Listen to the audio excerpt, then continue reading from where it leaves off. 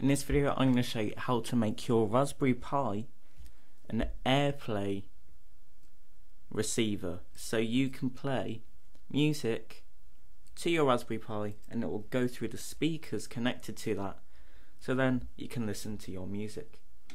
So first of all, we are going to want to install a load of software packages that aren't already installed on the system.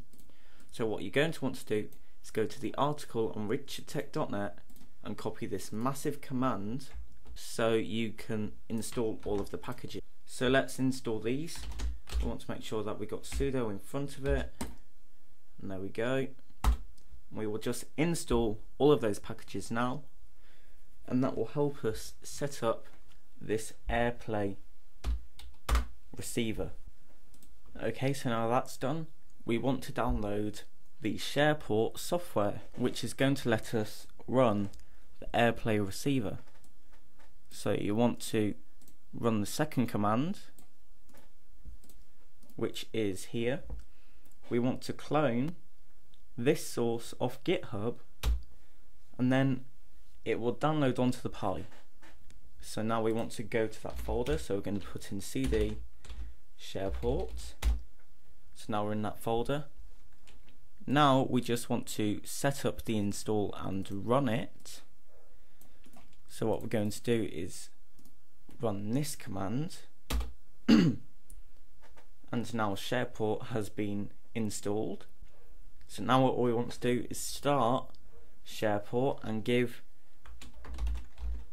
our Raspberry Pi a name. So we're going to call it not Apple Pi, but you can call it whatever you want. You just have to make sure it's inside these apostrophes.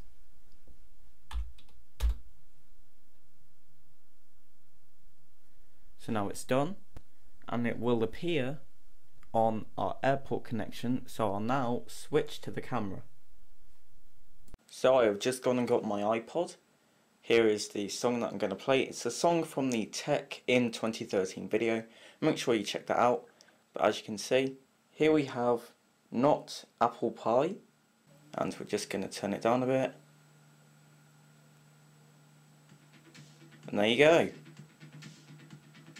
You can hear it in the background, hopefully. And this is coming through the Raspberry Pi.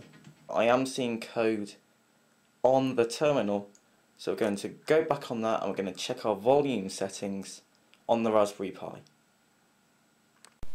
So we are back at the terminal and we just want to run the mixer by typing in ALSA mixer. We're going to turn up the sound to around 75. We don't want it to get too distorted. Hopefully this will be decent. And we'll just press escape to save the changes. But anyway, thanks for watching the tutorial. Make sure to subscribe and like, and if it helps you, make sure to share the video as well. But otherwise, that's it for this episode. For more techie stuff, check us out at richardtech.net. Thanks for watching.